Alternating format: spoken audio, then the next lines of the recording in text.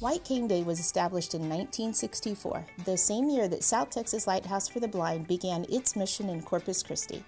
This special day emphasizes the independence a white cane gives people who are blind. Here at STLB, we will also use this opportunity to celebrate the aspirations and many achievements of our hardworking employees.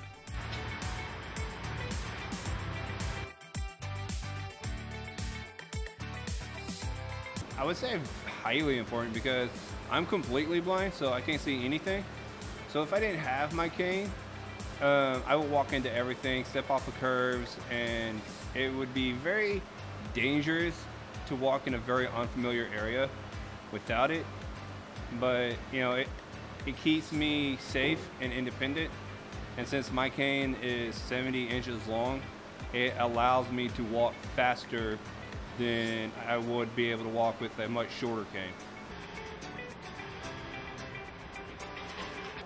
Using a white cane is very important to me because it increases my independence more and more every day, and it helps me walk around here independently without the guidance of another sighted pair.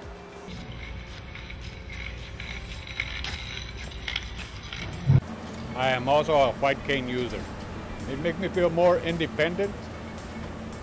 I'm able to travel more freely without the fear of falling down or tripping over something. My white cane is my best friend. It is my source of independence.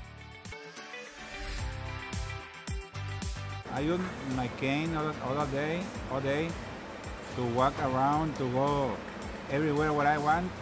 I can be independent with my cane. Long time ago, when I was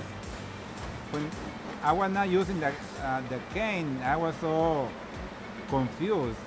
But now, with my cane, I feel like flying. This cane to me is everything. Without this, I wouldn't know how to get around. You can't use your hands. You'll be bumping into everything that's in your way. But this cane here helps us to maneuver around. The cane is our eyes. Employ. Educate. Empower.